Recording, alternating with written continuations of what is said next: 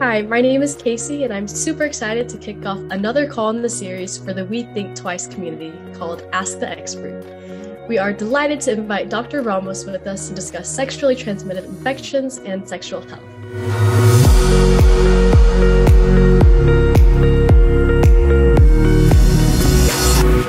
Hi, everybody. I'm Vincent Ramos. It's wonderful to be here. Casey, thanks so much for being here with me. Thank you. And next up, we'll have Logan start us off with our first question. Hi, my name is Logan. It's nice to meet you. For our first question, I'd like to ask, what is the difference between STDs and STIs? Hi, Logan. That's a great question, and thank you so much for asking. So, to be honest, there really isn't much of a difference. There is a technical difference, but in our everyday lives, there's probably not a real distinction between STDs and STIs. And STI is actually, in a technical way, it's a virus, a bacteria, a fungus, or parasite that can infect a person's body primarily through sex. An STD is when a sexually transmitted infection, when it causes symptoms and illness or damages the body. Most often, STIs become STDs when they become diagnosed.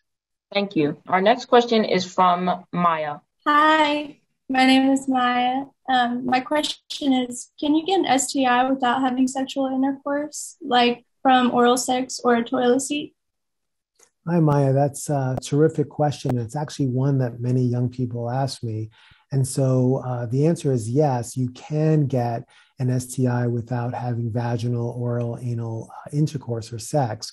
One of the ways that you can get an STI without having sex is from kissing, from genital skin to skin contact, and also for coming into contact with things like bodily fluids that are infected with an STI, blood, also sexual fluids, and even things like sharing sex toys.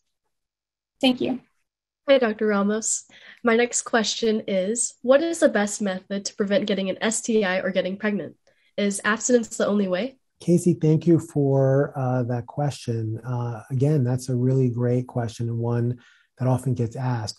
So the best way for adolescents and young people to avoid getting an STI or having an unplanned pregnancy is really from abstaining from what I call too early or premature sex. And so you might be wondering, what do I mean by too early or premature? It really means that a young person having sex before they're ready or prepared socially, emotionally, or physically. And part of being prepared is really having an effective and clear plan for protecting yourself.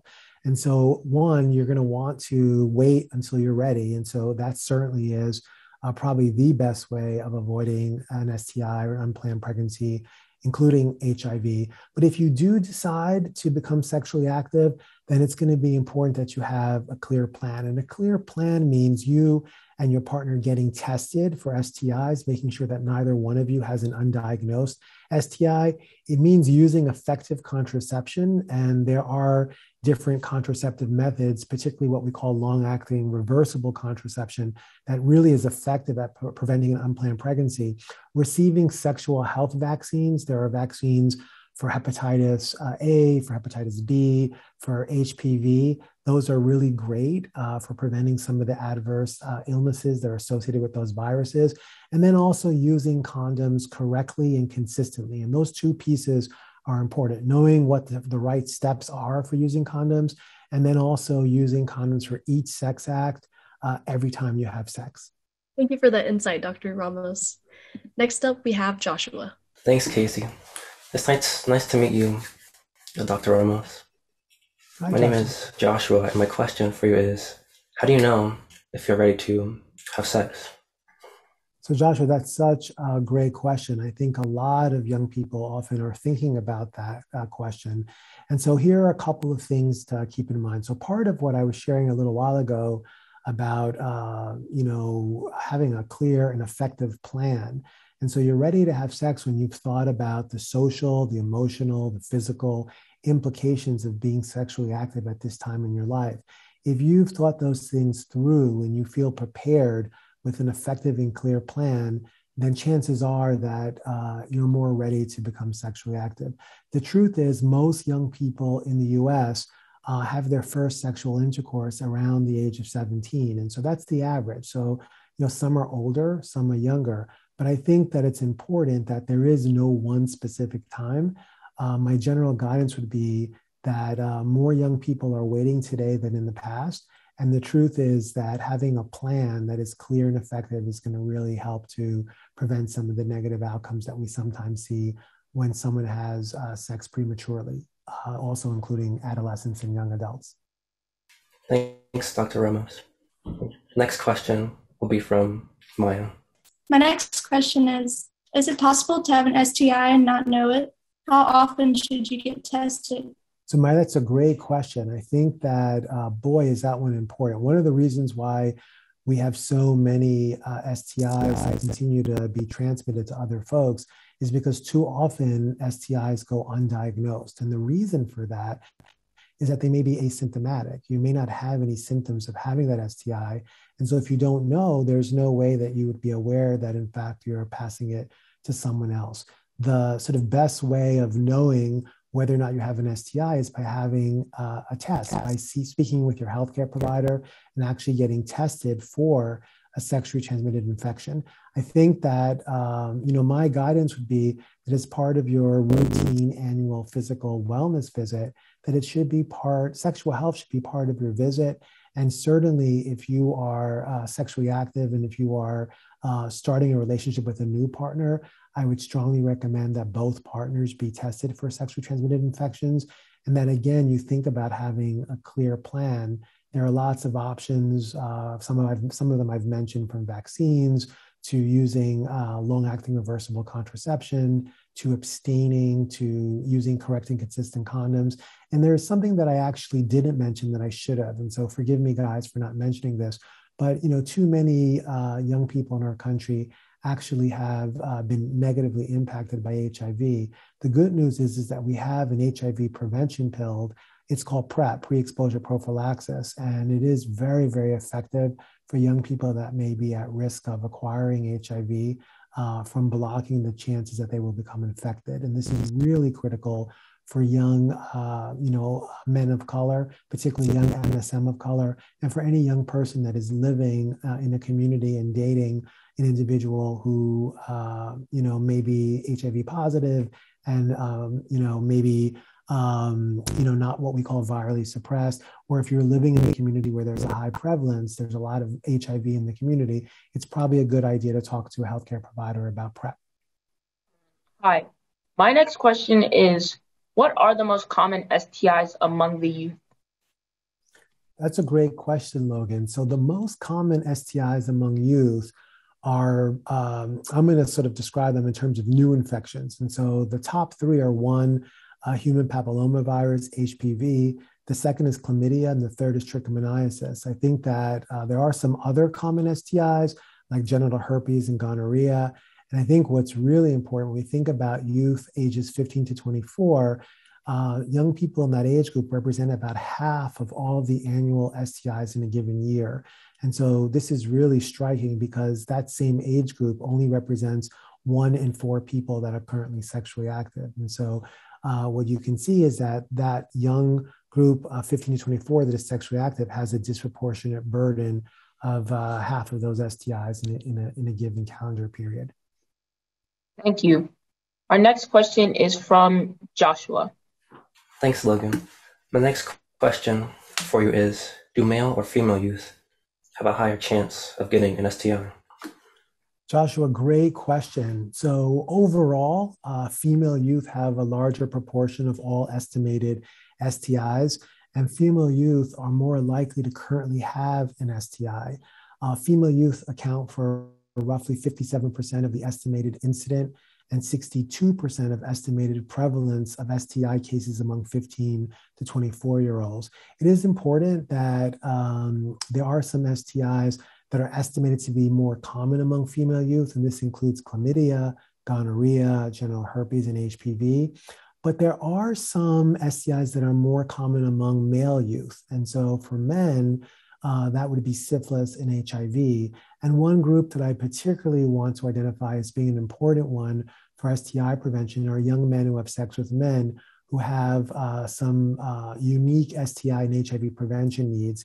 You know, STIs and HIV disproportionately impact young MSM, and it's going to be important that young MSM be routinely offered STI testing and screening, and also HIV prevention opportunities such as PrEP, which I mentioned earlier. Thanks for your answer. Thank you. And I'll allow Casey ask the next question. For my last question, do you have STIs for the rest of your life, or can they be cured? If some can be cured, can you give examples of which ones can be and which ones cannot?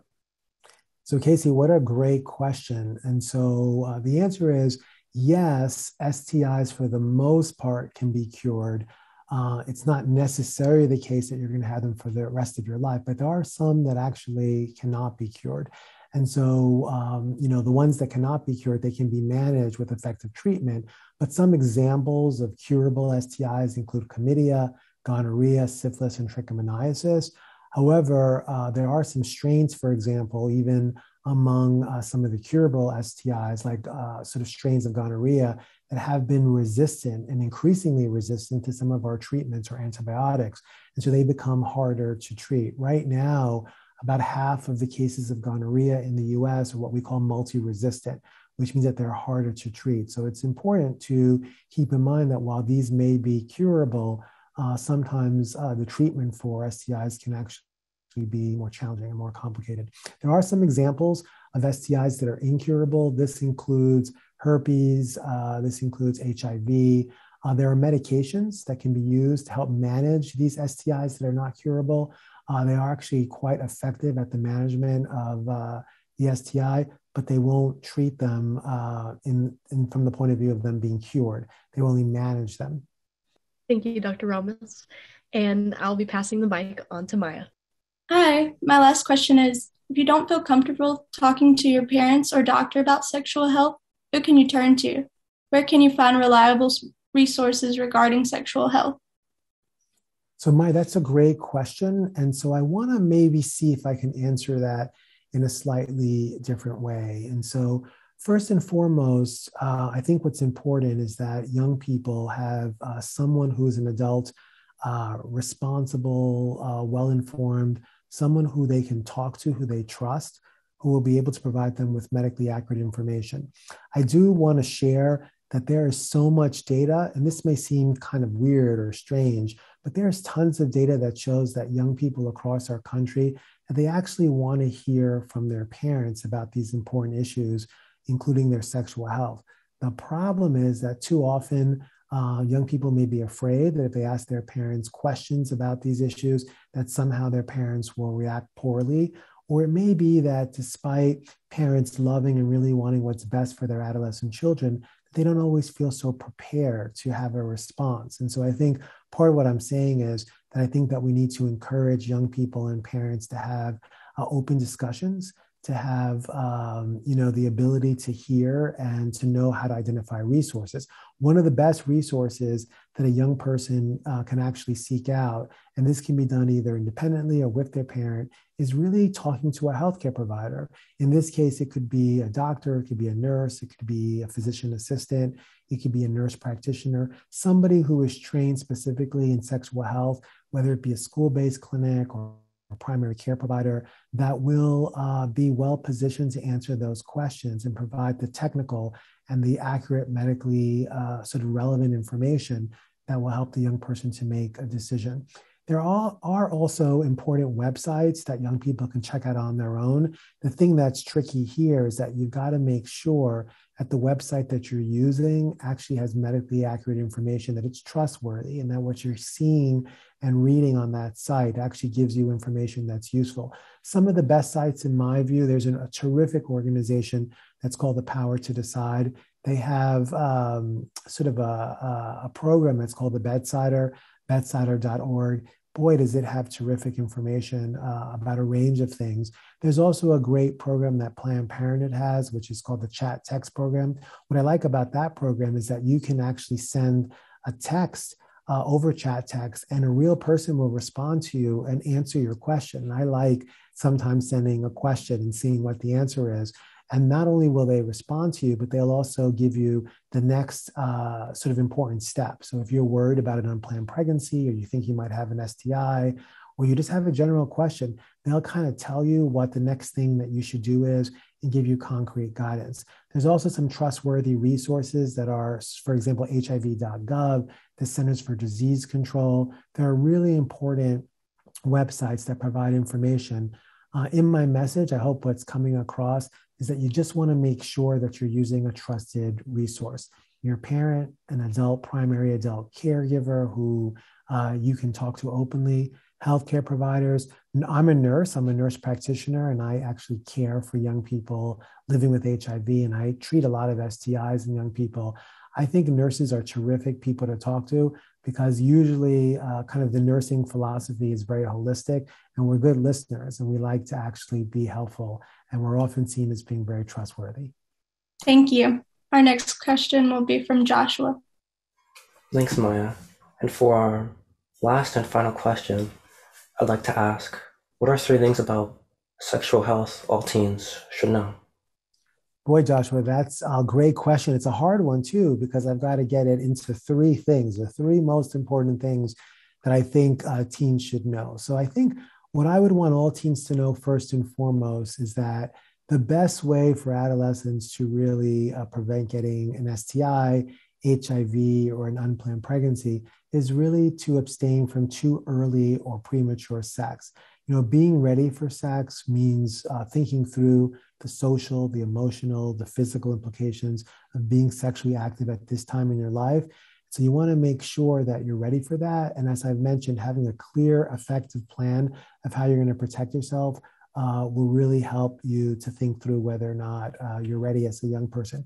The second thing is that if you do decide to have sex, and many young people on average around the age of 17 do decide that they're going to become sexually active, they're going to have their first sexual experience, it's really important that that clear and effective plan, that you think about getting tested for STIs, that you and your partner think about that you really become very knowledgeable and seek out effective contraception, particularly long-acting reversible contraception, that you're up to date on sexual health vaccines, as I've mentioned, Hep B, Hep A, HPV vaccine, that you have some education about correct and consistent condom use, that you know the simple steps of using a condom correctly and every time, and that if you are someone who has concerns about HIV, I mentioned earlier, living in a community where there's a lot of HIV, it's quite prevalent, or having a partner who's HIV positive, or being a member of a group, for example, a young man who has sex with other men,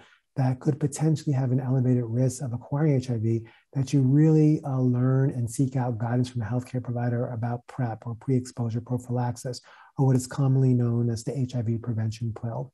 The last thing I want to share that I think is probably the most important is that if you do have questions, if you need specific guidance about sexual health, make sure you access a trusted resource.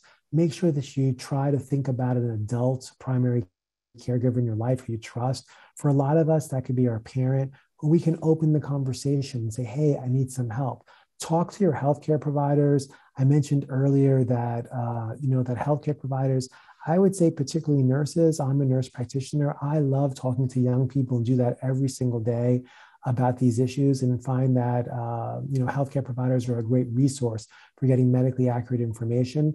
Know which sexual health organizations are available in your community, and use resources online that actually are reliable and trustworthy. And I've mentioned a couple like the Bedside, or certainly chat text at Planned Parenthood, HIV.gov, CDC. There's a number, and those are just a few, but I wanted to identify some concrete ones.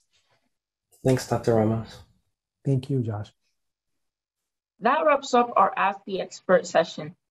This has been an informative discussion, and we want to thank you, Dr. Ramos, for taking the time to answer our questions. Also, thanks to the We Think Twice community for listening in. Stay tuned for the next Ask the Expert event.